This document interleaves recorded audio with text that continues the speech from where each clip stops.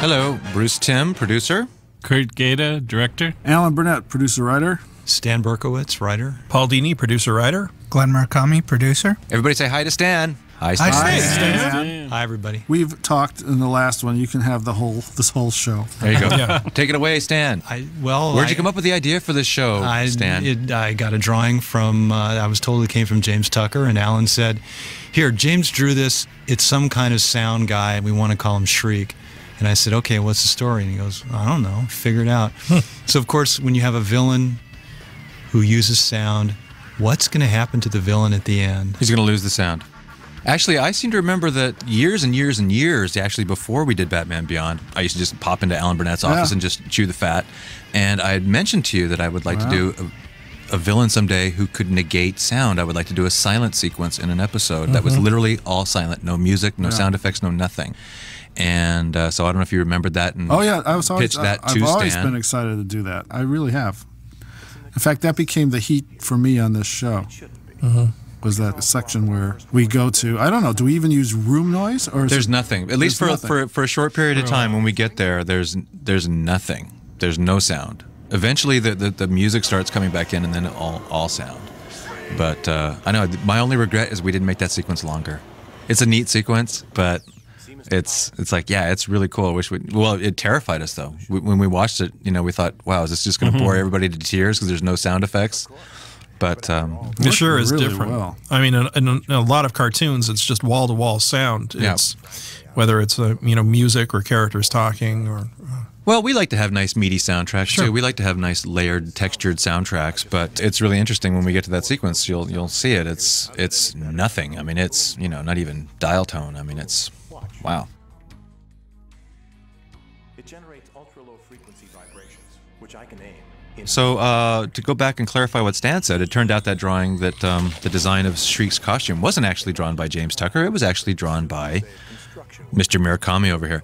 But yeah, what had happened is when we first started doing this show, like we mentioned on the last commentary, we were making this stuff up as we went along, and a lot of the villain designs just came from like out of the blue. Basically, Glenn sat down and just, without even having a concept of what these guys were, just started just drawing a bunch of just weird designs. And I don't think the design for Shriek was meant to be a sound guy. It was just, like a robotic weird thing. I think so. We had a meeting, and I remember a bunch of us going in a room, and James drew ink and the Jokers. Well, yeah, a bunch of the Jokers, yeah. Ink was his one big contribution villain-wise that actually got made. And Karari, you do. Karari. That was yours, yeah. Yeah, again, it just started with the visual. And the character who eventually became Payback started the same way. It was just a design that you would come up with. That was the guy with like the tattered kind of costume. He looked kind of like a mummy. Do you remember? Okay. Yeah, that eventually became Payback. We're talking about, all the things we didn't want to do. We didn't want to do another Two-Face. Right. We wanted a Clayface-like character. Weren't we trying to figure out? We wanted to repeat the Batman villain archetypes, but change them so radically that they wouldn't be obvious what they were. But we wanted them to have some of the same motifs, at least psychologically or whatever, but not just be like, son of the Joker or son of Two-Face or son of Poison Ivy. Robo-Penguin. Right. Yeah, we really wanted to resist doing that. So yeah, Ink was kind of our Clayface character in that she's a shapeshifter. Second? Yes. All right. I'll notify the stockholders. Meeting adjourned.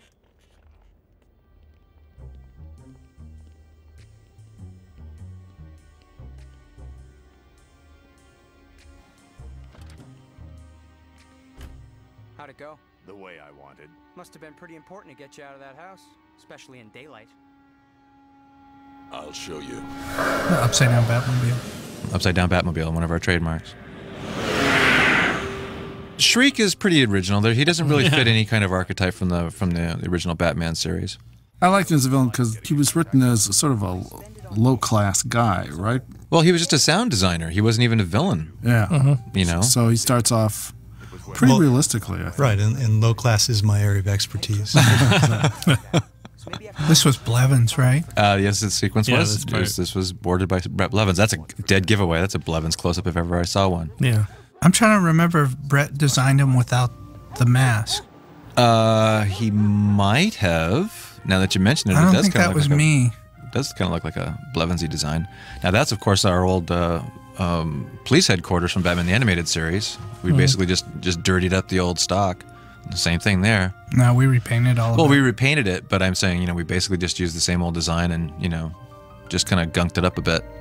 I like that there was a Joker wanted poster, as if they never caught him. Yeah, never caught him, and that you needed to see his face. You can't remember his face. Yeah. Be on the lookout for this man. Yeah. If you see him walking around. Boy, easy.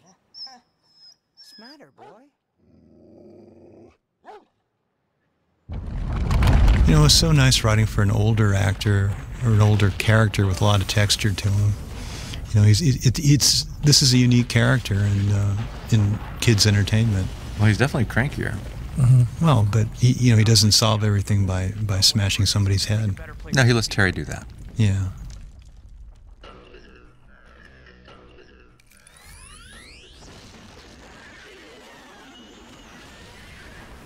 This guy? Wow, that's cool. Yeah, that was the trick, was how to visualize sound. So we figured it would just be kicking up dust waves and stuff. Of course, it would move a lot faster than it actually does. But Teri has plenty of time to get out of the way of it every time. It's cool, though. Yeah, it's very cool. This is one of my favorite episodes, I think. I like it. I like it for any number of reasons. Well, I love the silent sequence. Yeah. And I love the dialogue exchange between Teri and Bruce at the end, where basically Bruce says that he still thinks of himself as Batman. He actually admits that out loud. I think that's a neat bit. It was nice animation. Yeah, it was. Mr. Wayne.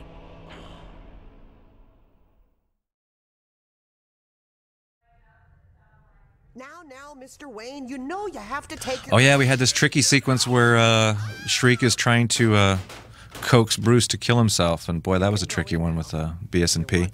We weren't actually allowed to have Shriek say, jump. Remember? Yeah. That was a big deal. And I completely agree with them. I have really no problem with it, but it was just kind of like, well, that's the scene, though. You have to get that point across that Shriek is trying to talk him into jumping out the window, and so it was tricky. But I think it works. I think they just end up saying, "Do it, do it." And unless I can shut Wayne up. Who else boarded on this? This part would be Bob Smith and Phil you can tell. Phil Norwood also later. If it's an upshot, chances are it's Bob Smith. Did Pat work on this? Pat McGowan? I think he was drawing the character for without the. Was Shriek Pat's design? It could have been after the fact, but he was designing. Yeah, I think it was afterwards. Yeah, could be. I had forgotten that Pat worked on this show. Yeah. Okay, we know it's some kind of sound generator. So now what? Boy, those colors are garish, aren't they? Aren't they? Yeah, I was just noticing Teri's purple shoes. I mean, I think it still works. It's futuristic. Considering all the belt. and brown consoles. We never really had to direct Will very much. He just fit right into that character. Well, when we did the auditions for the show, we auditioned tons of young actors, some of who we end up using, not as Teri, but as other characters, like Mark Warden, who played the first Joker in the first episode, the guy on the subway. But some of them were really good, but Will was just hands down the best. I mean, when we heard Will, it was just like, oh, we're done, no question. Sound Laboratory, Gotham City. And the old man thought I couldn't do this stuff on my own. Go away! I don't want to hear you! It's for your own good. Now get up. Go to the window. What for? Go. Within the first 6 months of the sound era back in 1929, 1930, you had people like Fritz Lang making the movie M, where it's as if they'd open a treasure chest and now they could play with sound. And if you look at a movie like M, he's constantly playing with it. Instead of just going, wow, now I can have my actors talk your ears off. There are all these little tricks that he plays with clicking sounds and people being alerted by strange noises. it's brilliant. And you watch a movie like that and you go, okay, now I should be inspired to figure out something for the cartoon. Yeah, we have a tendency to score a lot of the action, and you'll notice very rarely do we actually have an action scene that doesn't actually have the music score in it, because we really rely on the music to drive the picture. But we have done it a couple times where we actually had action sequences that were just, done with ambient sound, and it's effective, but it's tricky because, we're just so used to having music with a pulsing beat that drives it.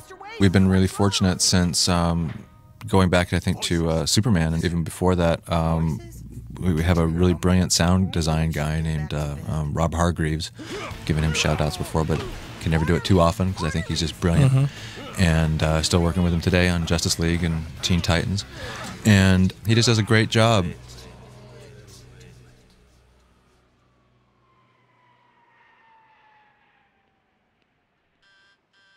Can I help you? Yeah. Here's your pizza, Chief. I didn't order anything. Huh? Oh, this is the address I wrote down. There must be some kind of mistake. Chris Milkey is an actor who plays Shriek. He was the guy... I had noticed him in a number of movies and TV shows. He's in The Hidden. He's the first guy who gets possessed by the alien in The Hidden, driving down the highway. And in Twin Peaks, he was, I can't remember the character's name. He was the guy who was like sucking on the domino. Do you remember? He was like the creepy guy. Yeah. A microfilament transmitter receiver. He took off his Snoopy goggles. Too bad. Yeah, I liked his Snoopy goggles and his funky hat with the big flappy ears. Yeah. We were trying to make Terry more of a detective, more of a guy who goes underground and all that. This is one of those scenes in which that shows his talent. But not terribly competent, though. It is cool that you have a hero-villain scene, and they're not, they're still sort of playing it before they, playing it on the same level before Shriek figures it out. Sound vibrations? Yeah, I heard about them the other day. Some of them can knock over a tree. So they say. I remember being impressed with that hand. I know, the animation of it. Yeah, the little wave like, he did. Ooh, hand animation. You want to know about sound vibrations? Would you like to see how they can split your skull? There's no way out.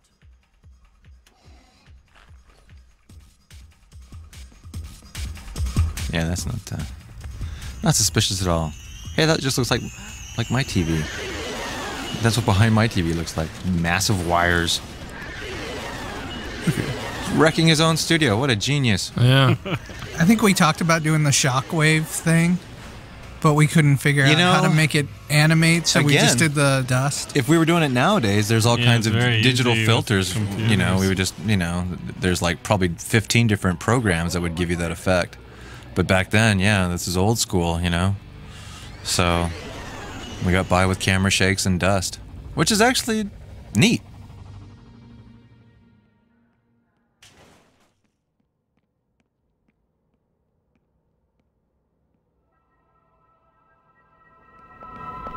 Now, Sherman Howard, who plays Derek Powers, Stan actually has history with him. Also played Lex Luthor in the Superboy series. That's right. From the early 90s. And he was almost our Luthor.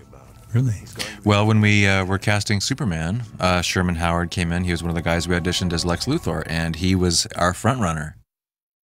And then Clancy Brown came in, and we went, you know what? We like Clancy just a little bit better. So, but we remembered Sherman very vividly, and we actually ended up using him a couple times on Superman as well for a couple different parts. I think he played Steppenwolf, and he was the Preserver as well on Superman.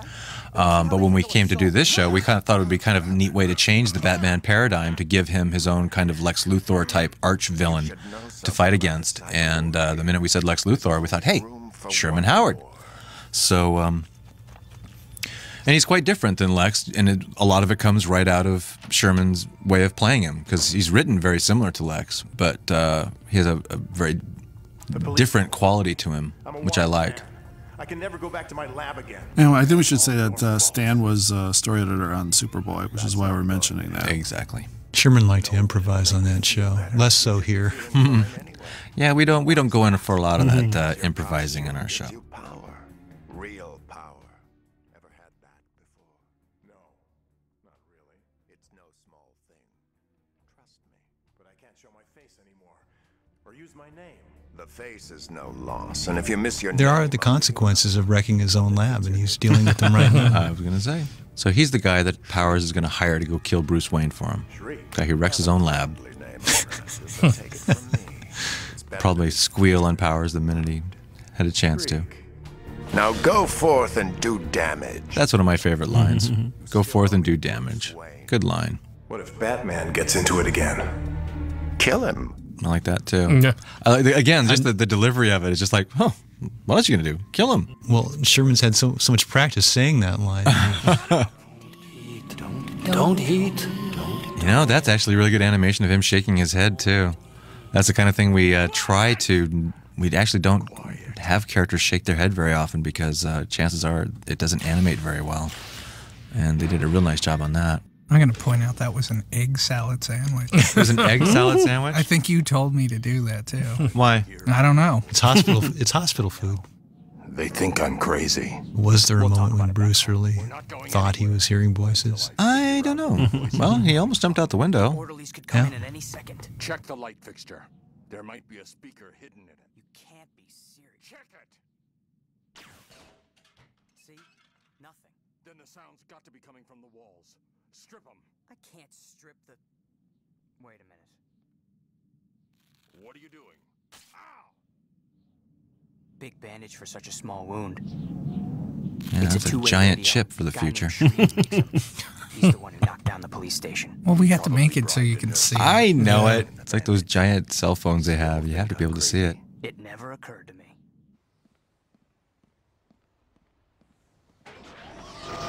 I love that lighting. That was awesome. That was a pain, too. Really? Yeah. But did you actually do that model with the split lighting on the dog? Well, because every time we go into a new color scheme, we got to do a new. Yeah, normally we just do it on a cut, right? You show him getting into the car, he's in one color scheme, then you cut inside, then he's in another color scheme. So there it was half and half. That was quite nice, I Kind of thought. got too tricky for our own good. So we're coming up to that silent sequence, which we'll all have to talk through. No, please. No, we can just sit here in silence and watch. Well, the point of it is that in fight scenes you count on the noise to alert you, and he doesn't have any of that to deal with here. Shriek now. I'll show you. It was pretty cool to build this sequence because we had to come up with a lot of things that would normally make a lot of noise. So I don't know whose idea it was to put it in this factory with all the mechanized stuff, but it was really smart because you actually see a lot of activity. And also, theoretically, it's hiding his, Teri's movements. That's why he turns all the stuff on, is to visually and orally confuse Shriek. So when he makes the sound go away. So this was Phil's sequence, right? Right.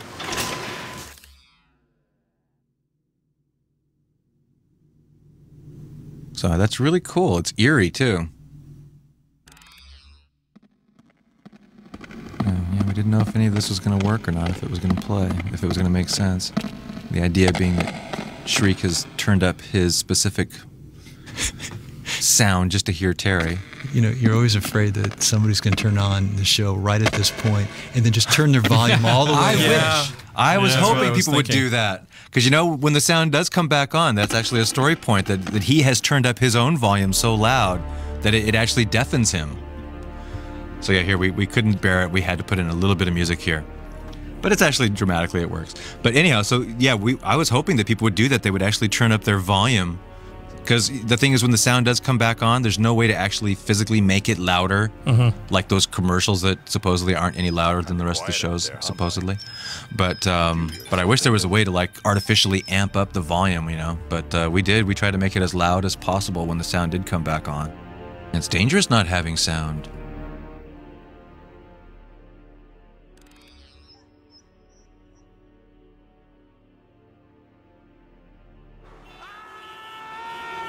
I mean, it's loud, but it should be like that first guitar chord from School's Out, Yeah.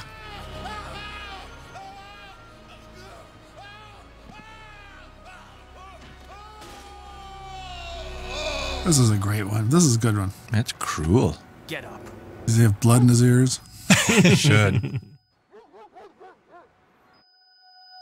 That's cool. Oh, harsh. Very cool.